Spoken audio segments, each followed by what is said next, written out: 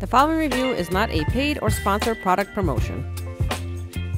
Today we'll be reviewing the Modkat Flip Litter Box and the Sustainably Yours Multi-Cat Cat Litter.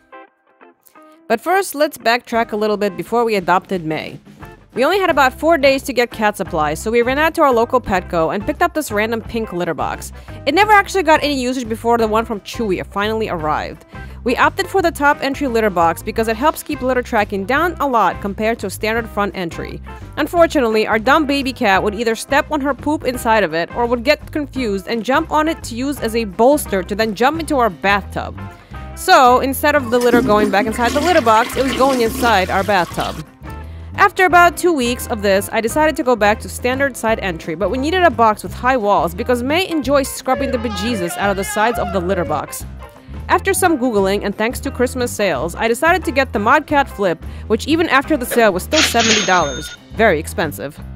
So the entire gimmick of Modkat and why it's so expensive is that it has this fancy hook and hanging liner system so that the box never gets scratched or dirty. Wow. However, you still have to clean this annoying flimsy liner, and if you have a wall scrubbing cat like I do, they'll probably just tear the liner down or rip it apart and even possibly annoy themselves enough not to use the litter box. I've had cats for many years, and litter box liners have never worked the way they should. Cats don't care that you put some plastic bag inside their box. They will poop and pee where they want to, and now you have to clean more things than you need to. With this in mind, soon as I unboxed everything, I promptly threw the liner into the trash.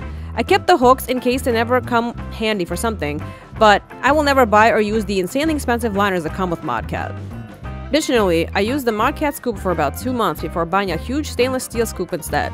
Not only can the scoop hold clumps better because it's larger, but stainless steel doesn't harbor bacteria like plastic does. Additionally, while the Modkat scoop is meant to attach on the side of the box, ultimately all the crap on it would just, fall back on my floor. Instead, I opted out for a litter box scooper holder, rendering the entire idea completely pointless. Good design, Modkat, but just not very practical. Cleaning the Modkat litter box is very simple, especially without the liner. I basically clean out the box once every 2 weeks, though the recommendation is only once a month. It really depends on how many cats you have and the type of litter.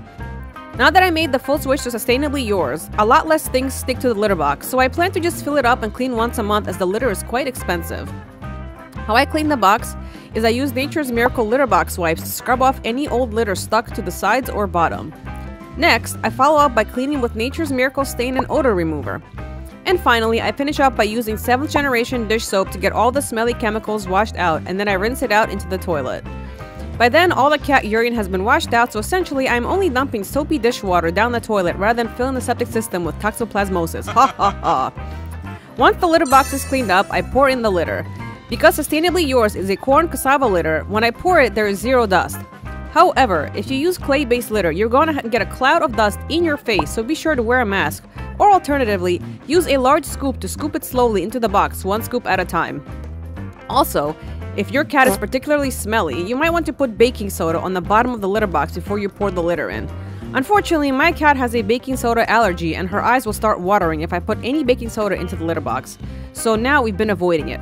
But the good thing is about Sustainably Yours is it's actually a good litter that absorbs odors. In fact, my cat pooped today and I didn't even realize she pooped because she buried it so well and I smelled nothing.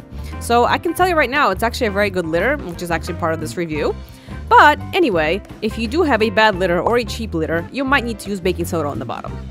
So now that we've discussed Modkat, let's talk about Sustainably Yours cat litter. The litter is crazy expensive, costing nearly $2 a pound. It's a natural litter that is also flushable, but I honestly don't think anyone should be flushing their cat crap down the toilet, especially not in California because that's actually illegal. It clumps very well and is fine-grained, almost like beach sand. There are larger grains mixed in, but they do have a fine grain or large grain only options if you prefer one over the other.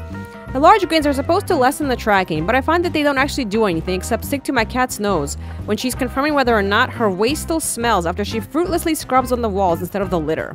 My favorite part is the really tight clumps because they are so tight they don't break apart like the other corn litter I tried, which was called World's Best, but I actually think it's the world's worst.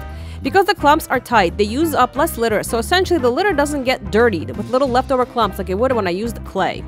This means the box stays fresher and the litter lasts longer, so the price isn't too bad considering this factor. The one thing I absolutely hate though is the tracking. It tracks everywhere, and if you don't have a good litter mat, it will track all over your floor and carpeting. Fortunately, I got this great iPremio litter mat that catches a lot of the grains when May leaves her box. Now I only have one cat, and it's not too bad, but I think if you have multiple cats and a box that isn't enclosed, your cat box area might start to look like a beach very quickly. But let's be real, all litter is going to track. I don't find that this tracks any more or less than clay litter, but because of the zero dust, my cat's forehead no longer constantly reeks of clay. Additionally, when I'm done cleaning, I notice my mask no longer smells like clay either. When I was using Dr. Elsie's clay litters and I tried Kitten Attract and Respiratory Relief, I had to change my paper mask on a daily basis because just sifting the litter around after cleaning would send a cloud of dust in my face. So to conclude, is this setup worth it? While I do love the high walls of the Modkat, considering you do have to completely change your plastic litter box every couple of years, I don't feel like the price is worth it. There are other enclosed and high wall litter boxes out there that are half the price. While I do love the convenience of the flip top, but because I don't use the liners, I'm not really getting the full money's worth.